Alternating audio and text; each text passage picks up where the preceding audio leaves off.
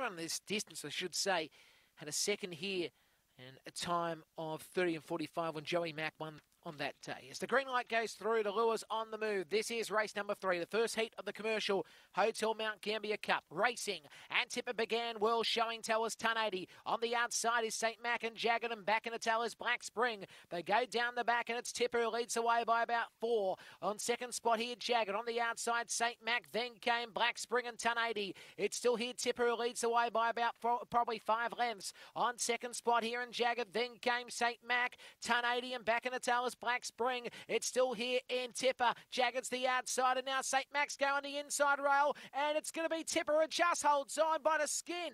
Well, second spot will be St. Mac, then came Black Spring, Jagged, and back in the tail to fill there, I think 1080. Well, what about that? What a tight tussle on the line. It'll be 30 and 30 on the race time. But again, what a run. What a race it was. We'll get all the information shortly.